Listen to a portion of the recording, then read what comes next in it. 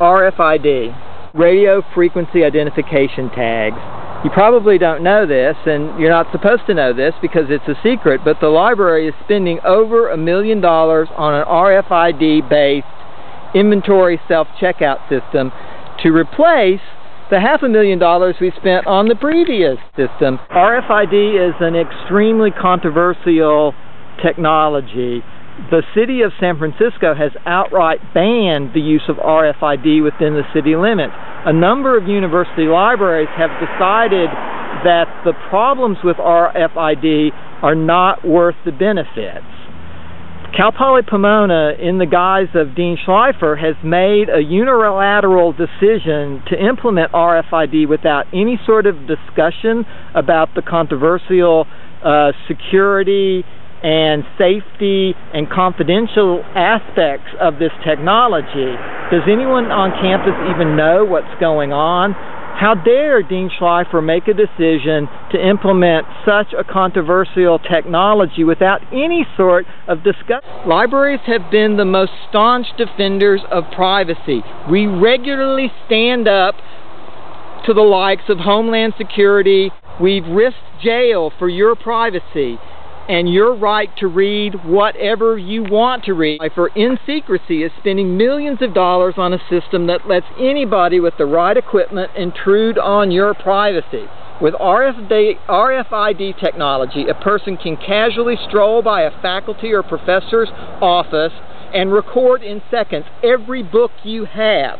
This kind of issue is why cities across America have banned this technology. This is troubling stuff, and the university needs to provide some answers. And the university needs to let us know what's going on and what kind of stuff is going into this library and how these things are being paid. These are serious privacy issues that need to be opened up to a campus forum. The aspect of all of this that is the most bothersome, RFID, the secrecy, book dumping, and many more things that is so way outside the traditional realm of what libraries have stood for.